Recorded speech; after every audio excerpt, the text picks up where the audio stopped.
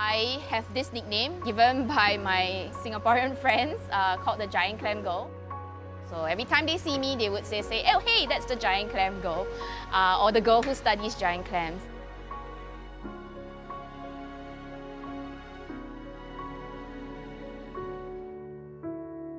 Hello, my name is Mei Lin. I'm a Senior Research Fellow at the Tropical Marine Science Institute with the National University of Singapore. I study marine science and I focus on different marine animals and also looking at how they interact with the marine environment and vice versa. How does the changes in the marine environment affect these marine animals?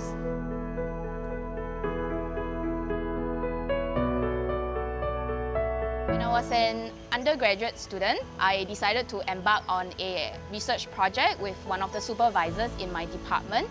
I took part in a project looking at the mariculture of giant clams.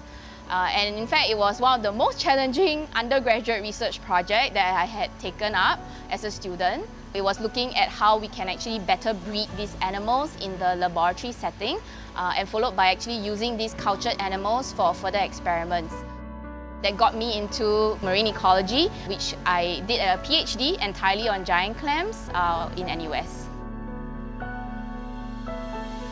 Presently, my overall research interest is on marine ecology. Very specifically, I'm also looking at the mariculture of iconic species such as the hard corals, the giant clams, and cowries, and also from other projects, the sea urchins and other mussel species as well.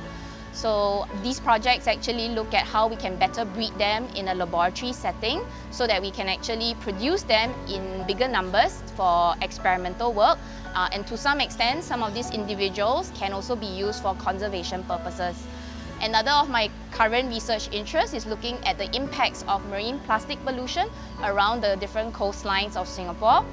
Together with my colleague, we are actually actively going out every month doing sampling to see how marine litter abundance and distribution changes in our shoreline over time.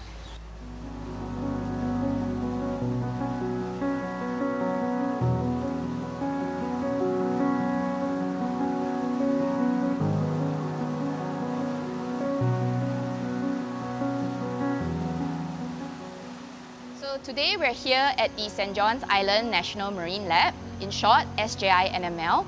It is the only offshore marine station in Singapore located on St. John's Island itself.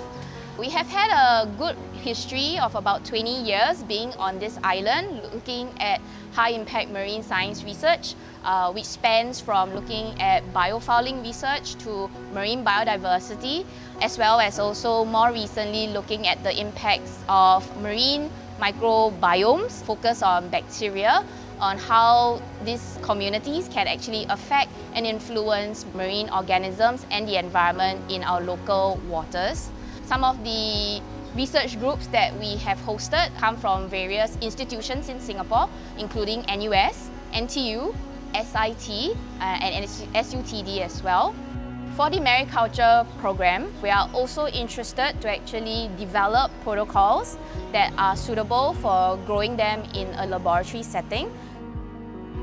So one of the research topics that I have been pursuing over the last 15 years is understanding giant clams.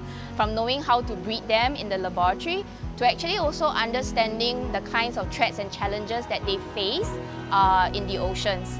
So one of the current projects that I'm still working on is actually looking at how we can better inform the conservation and management of giant clams, not just in Singapore, but in Southeast Asia as well. And the reason for choosing Southeast Asia as a region, not just because it's where my home is, but it's also the region where there is a high biodiversity of giant clam species. And conservation is not really just a single location, it's also about being able to understand and see that connectivity between every one of us in this region. So even though the research itself is progressive, a lot of it you don't see the direct links with how we can actually better inform conservation and management until you actually understand how they are behaving in the environment and wild. When you actually take time, you'll notice that they have very subtle behaviors, subtle changes in their movements that sort of gives you an indication what they are doing in the water.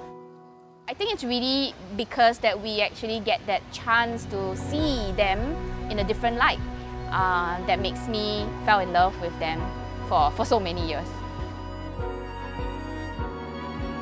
After completing my first research project and I managed to publish a paper, I was really proud of the work. But at the same time, I started to ask myself, how do I share this research outcome with others beyond the academic community that can actually access and read these publications behind paid walls? So that got me started with trying to figure out my way what exactly science communication is and how can I use science communication to do not just communicating and talking about the research work that I do with the giant clams, but also how to use it to do advocacy and raise more awareness about marine biodiversity and conservation in Singapore. I decided to dive a little bit deeper by actually applying to be a TED Fellow with the very popular TED Talks. I had a lot of feedback coming, people that I have not met before from all over the world writing to me saying that I've seen your TED Talk and it's really interesting that I've learned so much about giant clams in just 5 minutes. That became one of my major turning points in crafting science communication skills as part of my career as an academic researcher and using it to my advantage to actually help not just speak up and advocate for underappreciated marine animals, but also to actually tell a story about them and about myself as a researcher studying these animals.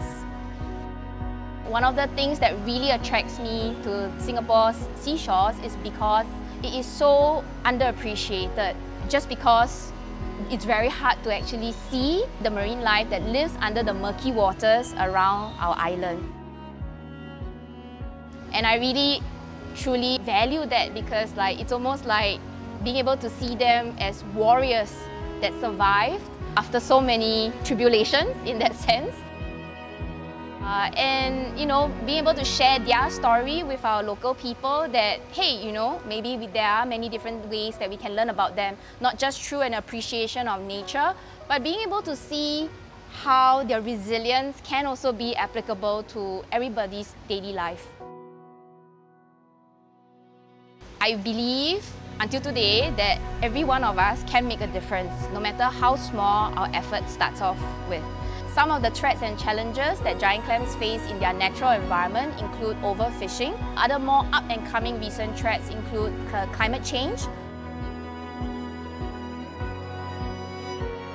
But I guess eventually one of my hopes is to be able to see similar numbers that we culture in our laboratory that can be also still found back in our local waters.